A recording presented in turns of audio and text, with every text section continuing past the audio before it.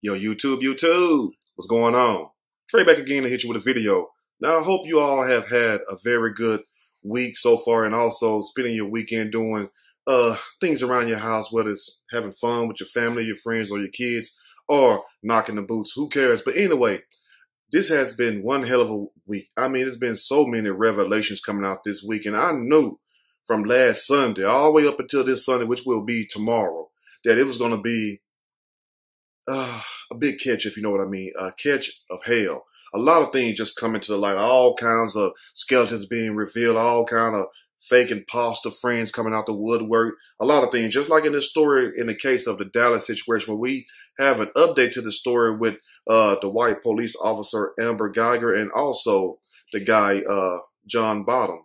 Well, Bottom John, I think his name. Yeah, Bottom John. I want to say his name right. Excuse me. But anyway, this is an update to the story that came out around September the 6th, where we have this man that was basically inside of his apartment, inside of his boxers or his underwear, or what we say down south or all over the country, his drawers, basically in his own sanctuary, in his habitat, where right there where he belonged in his house. And then, lo and behold, some heifer out the clear blue, out the blue yonder, comes along and shoots the man dead inside of his own apartment. And then she want to claim that she thought that she was at her apartment. She thought he was an intruder. Behind the hell did you not know that you was at the right apartment? And that was up for a lot of debate. Just like they had a picture going around the internet of him and supposedly her, but some people say it was her in the picture, and some people says it wasn't her in the picture, with him and her and like two other Caucasian women basically in the picture. So people like, well, were they messing around, or was it more to the story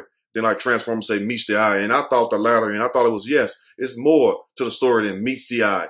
But come to find out, they have indicted her for murder. Now remember, they arrested her a little bit after, but she never spent no time in jail.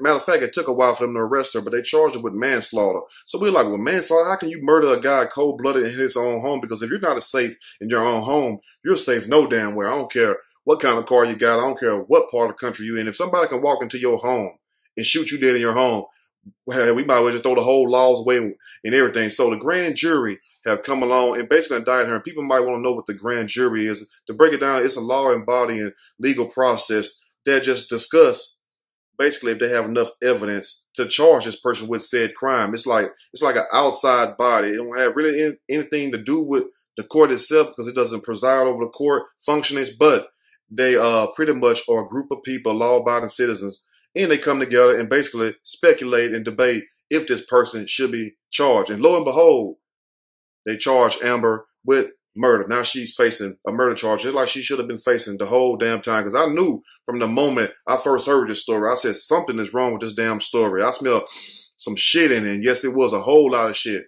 I'm going to read a snippet from this story, and I'm going to give my opinion. Yes, I am. All of it.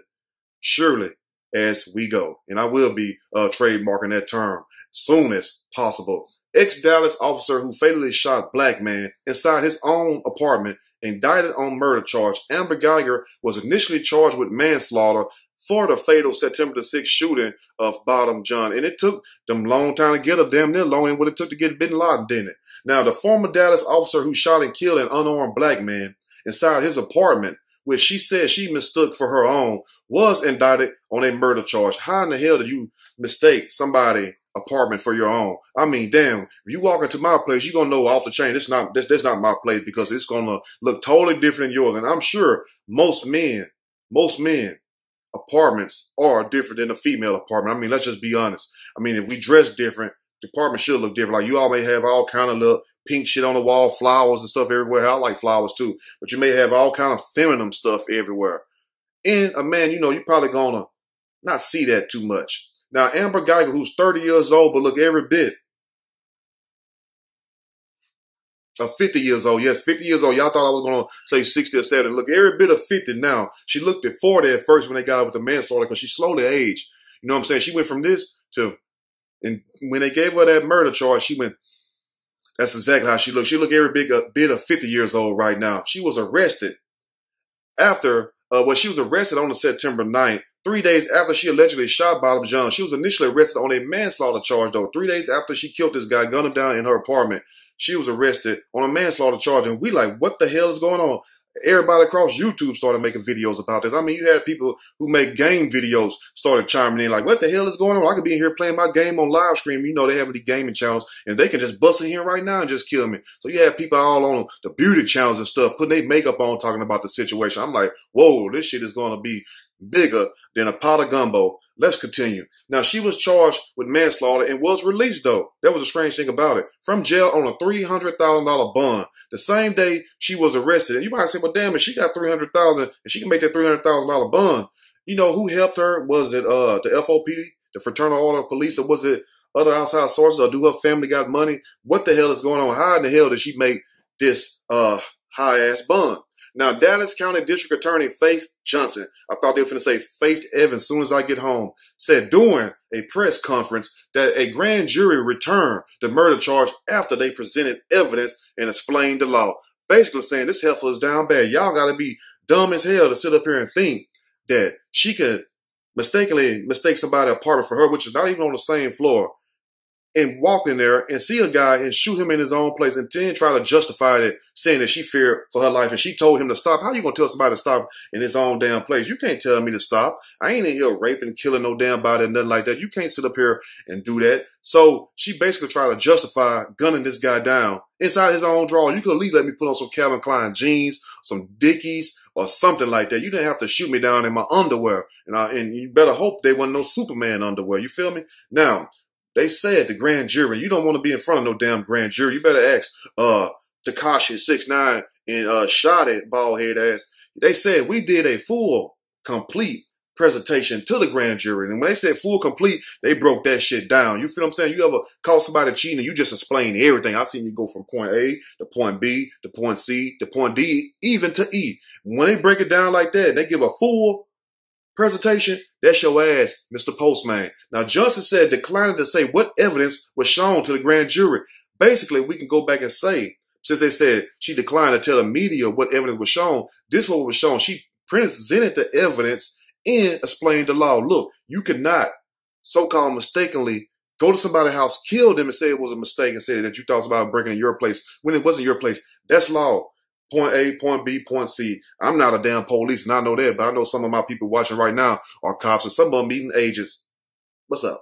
Now, anyway, it says, at the moment of this shooting, it was an intentional and knowing offense, the grand jury said. Basically saying she knew she was down bad in our terms. She knew she was down bad for that shit. She was hella wrong, like my people say in Cali. Hella. Geiger said she had left work, drove to her apartment, but got off on the wrong damn floor. How did you get off on the wrong floor? Did you ever not see the movie The Wrong Turn? You know what happened when you make the wrong turn? Somebody wind up dead. And I'll be damned if it didn't happen in this situation. The only thing about it wasn't the wrong turn. It was the wrong floor. But it was a wrong turn that she made when she decided to head toward that guy's apartment. Now, she says she made a turn. She went to the wrong floor, and went to Jean's apartment, according to an arrest warrant. According to the warrant, Geiger said it was dark.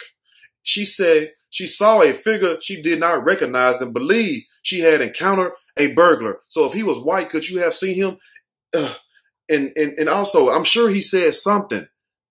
You feel me? So how could you think all this other stuff? And you talking about, well, she just got through working 15 hours. Well, shit, I done worked 17, 18 hours one damn day before. I mean, shit, damn near broke my back when I was in Houston working at Igloo. Y'all know what I'm talking about over there in Katy, Texas. Yes. Worked the shit out of us. I said, damn, hell with this shit. They can have this office job. But anyway, so 15 hours ain't nothing. Then I had to drive way over there back towards Sugarland. Let's continue.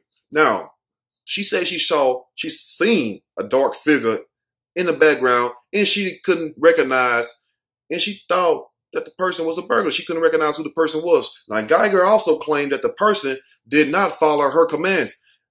Trick, I'm in my apartment. I ain't got to follow your damn command. It's just like you my next door neighbor. You coming to my damn place and telling me you need to cook some chicken up in here. You need to go plant some butter beans or something. Like, what the hell? This is my place. I do what I want to do in here. Or you need to go take a bath. No, you need to get your ass out of my apartment. She said that she broke in this guy's apartment, basically, and then gave him verbal commands and then shot him down when he didn't comply. What kind of BS shit is that? Now, Jean, a 26-year-old native of the Caribbean island of St. Lucia, died at the hospital. Man had his whole life ahead of him. 26 years old, took out by an old-faced heifer. Yes, he was. His mom, Allison Jean, and my condolences goes to you, Miss Allison. previously told reporters that he had moved to Dallas to work at Prince Waterhouse Coopers. Sounds somewhere like a whole bunch of BS be going on with a name like that. No, not Prince, Price Waterhouse Coopers. During Friday's news conference, John's mom said he was satisfied with the murder charge. Yes, an eye for an eye. You know, that's what America was built on, an eye for an eye and a whole lot of bloodshed. You feel me? But basically, you got to have an eye for an eye, because anytime that you get police or make them think they have the power, which a lot of them already think they do, to go in people houses and say they mistakenly see the mouth can say anything. You feel me? You can say anything. You can say you black when you white. You can say you rich when you poor. You can say you hungry when you full of shit. You feel me? So the mouth is bound to say anything. So forget what people say. You feel me? Because people talk out every day just like I ass shit every day. Let's continue before I get too deep in this. Now, during Friday's news conference, John's mom said she was satisfied with the murder charge. I truly believed she inflicted tremendous evil on my son. Ooh, sound like somebody coming from the heart. Allison John said he didn't deserve it. He was seated in his own apartment. He felt safe in that apartment, and he was violated by her coming in and murdering him. Basically, no different than somebody pulling a kick door and telling you to lay down on the floor. They want the cheese and the money. Everybody got to go. Ain't no difference in that type of shit. You know what I'm saying? Now, Geiger was fired from the Dallas Police Department. Of course, she should have been fired right immediately then. After an internal affairs investigation found that she had engaged in adverse conduct when she was arrested, according to a tweet by Police Chief Renee Hall. See, first they were trying to protect this heifer. Now they ready to slide her ass all up under the bus. Like, get your ass on that bus. You is not finna make us lose credibility and lose funding. You feel me? They'll shut our ass down and I'm gonna lose this job I've been working on 20, 30 years for you. Hell no. It was hard as hell for me to get to be a police chief. Now, Dallas Mayor Mike Rawlins said at the time that Geiger's firing was the right decision. It should have been done a long time ago. Now, in a statement following Geiger's indictment announcement, Hall said that the department continues to feel anguish. You should have. This left a bad scar on the department and also everybody in damn Texas and all across the damn country and some of the world, because believe me, the world watching too right now. You know, like I tell people, America is like the pinnacle. It's like the center of Earth.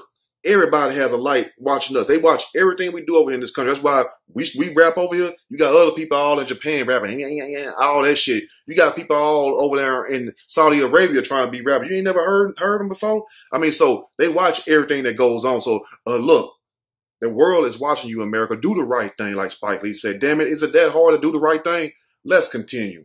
Now, Hall said the department continues to feel anguish about what happened and that they were working to make charges internally. It took too damn long. You feel me? It's a phrase we have down south. I don't know if y'all use this phrase on the East Coast or the West. Well, I heard people on the West Coast say it, and up north, I don't know if you really use this term. We call shit or get off the pot. It took them a long time to shit, and we were like, well, damn, are you going to get off that pot? And right when we got ready to kick that door into that bathroom, they flushed it and flushed Geiger down with it and said, look, that's a murder charge right there. We were like, when are you going to hook this heifer up with this murder charge? She deserved it 100%. She earned that charge. Now, it also says, we have developed a framework for policy change, have supported the restructuring of the Citizen Review Board, pushed to exceed the basic requirements of implicit bias training, and have relied on input from our employee advisory and community advisory boards, the statement read. Damn, they breaking it down. But I love when they use them long-ass legalities and stuff. Just say, basically, you dropped the damn ball. We fucked up, but we got that bitch. That's all you got to say. That was 14 right there. Somebody gonna watermark that right there. Somebody gonna timestamp that. Yeah, just say, basically, we got her. We saw her, y'all. We took too damn long. We was trying to protect this heifer because she's one of us. You feel me? But how can we justify this? We can't justify that. It's just like, if you got a wife or you got a husband, then a side chick and a side dude come to your house and say, look, I'm here to spend the weekend with you. I thought your spouse was going to be gone. You can't justify certain things. But guess what? People still try to justify even when they're wrong. Even when they're wrong. They're going to go down like them guys on the damn Titanic, that band playing and shit. I'd be damned if I would have stayed on that ship. Let's finish this story. Now, they also says we have more work to do and we remain committed to improving our relationship throughout the city. They tried their best to help this heifer. Geiger had turned herself in to the Mesquite Police Department and posted a $200,000 bond. Damn, you done posted a $300,000 bond. That's 200 more thousand. That's 500 damn thousand. So she's not even in jail for murder, right? I mean, anybody else be sitting their ass up in jail, right? Of course, especially if you don't break it in. Why are you all not hitting her with aggravated burglary? That's what it was. It's no different than you, but the thing making the difference, the fact she got that shield on her, that badge. So they're still trying to protect it. They can put all kinds of charges, because if it was you or me or anybody else, that would have been aggravated burglary, all kinds of shit, liable for the death penalty, really. Now, they said she had posted a $200,000 bond. Where is she getting this money from? I can tell you where she's getting it from. She's getting it from the FOP. They're helping her. Her trial may not happen for what? A year, another whole damn year. So we got to wait some more time. So you're back on that pot taking that shit, and we saying, are you going to shit or get off the pot? Because I guarantee you, I would like to see them. I would love to see them bring a murder charge against this heifer in court. Forget you putting it on paper. We won't believe it until it's done. You feel what I'm saying? I won't believe it until you put a ring on it. Like some people say, if you really like it, put a ring on it. If you really want this heifer charged with murder, convict her ass. Forget the charge. Convict her. And why we got to wait a whole nother damn year? That's what I want to say. Now, they say her trial may not happen for a year or more, according to the district attorney. That's a bunch of BS. Let me know what you all think. And also, you know, and I tell people this all the time, especially, you know, being in Dallas, being from Houston, and anybody else, even in rural country cities, people get murdered every day, just like Cameron said on Pay the Fool. People die every day, B. Oh, no, people get shot every day, B. Excuse me, I want to say it right, because my people be like, no, he didn't say that, he said this, for my people who are movie critics. But anyway, basically, if you inside your damn home and you go to the door, have a weapon right there beside you. But it's really nothing this man probably could have done, because she was already inside his house, probably already draw down on him and everything with the intent to kill. How can you get your apartment mistaken, but you can drive from a police department? Because they're trying to use she was fatigued. They're trying to use that she was tired as an excuse. But how can you drive your car without crashing into anybody and walk perfectly up? You didn't fall asleep in the car. You didn't fall asleep on the way there. So you mean to tell me that you didn't have enough sense and enough energy left in your system, no stamina left, and that you just went and wandered anywhere? But it's quite strange that you wandered to this guy's apartment. So did y'all mess around or something? Because you know what they say, and I got to say it. Can I say it? I want to hear somebody say it. Yeah, they say, go ahead, Trey. All right. I believe the old saying, this right here, and it's the truth. Don't take it the wrong way, because it's nothing to do with hate or anything. But I believe they probably did mess around. And you know what they say, once you go black, you can't go back. I got to say it right there. Maybe I may be wrong. Let me know if I'm wrong. Maybe put that mandingo on her and it blew her mind. I believe it's more to the story, and all of this need to come out.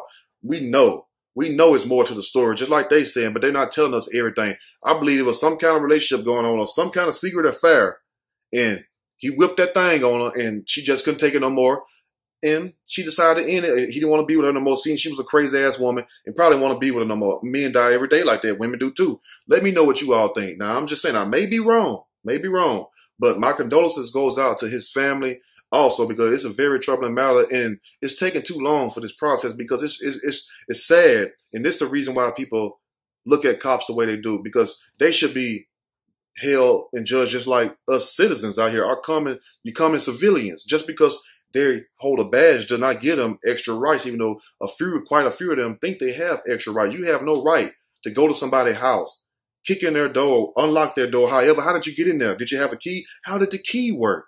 She said the door was left ajar. Then they said the door was locked. I mean, it's all kinds of stories. So how did you get in this guy's apartment? That's all I want to know. But anyway, let me know what you all think in this. And my people in the Dallas area, y'all chime in. And like I said, condolences goes out to his mom.